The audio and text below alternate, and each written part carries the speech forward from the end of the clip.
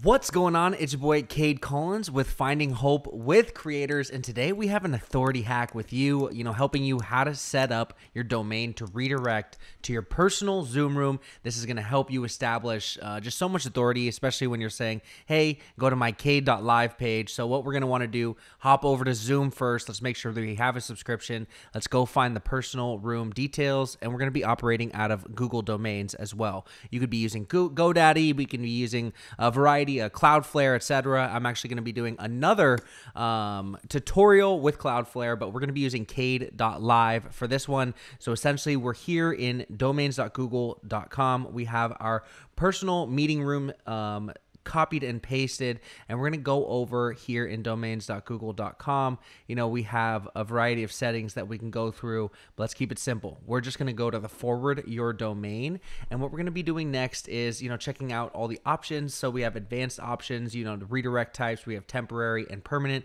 We're going to be doing a permanent redirect with this one, and it's very simple to set up in Google Domains as well, probably the most simple that I've seen. So let's go ahead and copy our personal meeting room from Zoom, and we're going to paste it in the forward to address.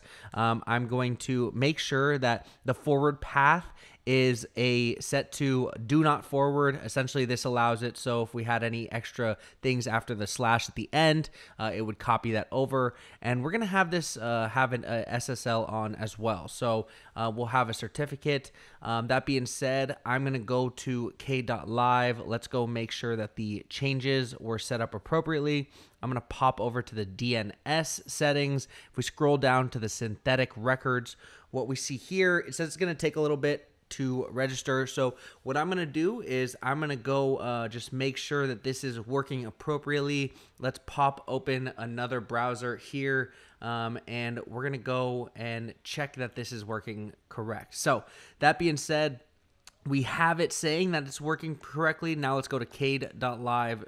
The moment of truth, boom, and we got our Zoom room integrated instantly. So when I'm talking on a call or someone wants to get on a call with me and I'm saying, hey, let's just hop on a Zoom call, now we can say, let's go to Kaid.live, and we'll be right there. Do the YouTubey things. I'll see you guys in the next one, and we'll be doing a setup with Cloudflare for the next one as well, setting up some forwarding rules. I'm actually going to have the OK World Travel page forward to our Instagram, so we'll see you on the next one.